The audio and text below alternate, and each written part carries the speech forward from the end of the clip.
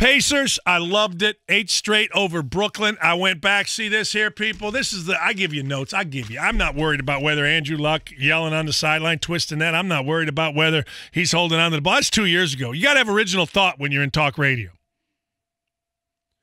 Now, here's the deal. Tonight, Minnesota's playing with that clown, right? I don't know if Jimmy Butler's playing or not. It's the third game of the year. They're 1-2. Last game, he had to rest. Who knows what's going on there? All I know is this. Take the over. Nobody guards. 140-136 over Dallas got beat. Dallas beat Minnesota without Jimmy Butler. He's averaging 28. Oh, he's great, man. Yeah, he's great.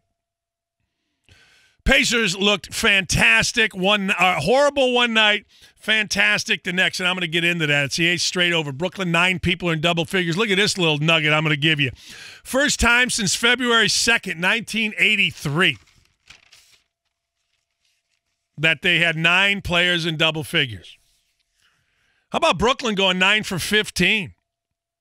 Pacers were 7 for 9 from 3. I'm sorry, Pacers were 9 for 15. Brooklyn shot 1 million of them.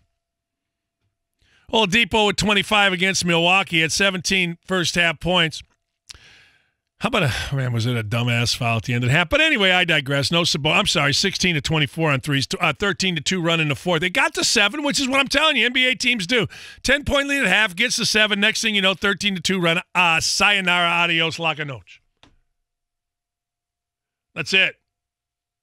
That's it. Indiana football, I don't care about Indiana. I can't care. None of us can care. None of us can care about Indiana football. I'm sorry. But if you care about Indiana football, you'll stop caring because it just doesn't matter. I'll talk to Fish. We'll talk about it, but you can't really care. If you're disappointed by Indiana football, that's on you. I'm sorry. That is totally, completely on you.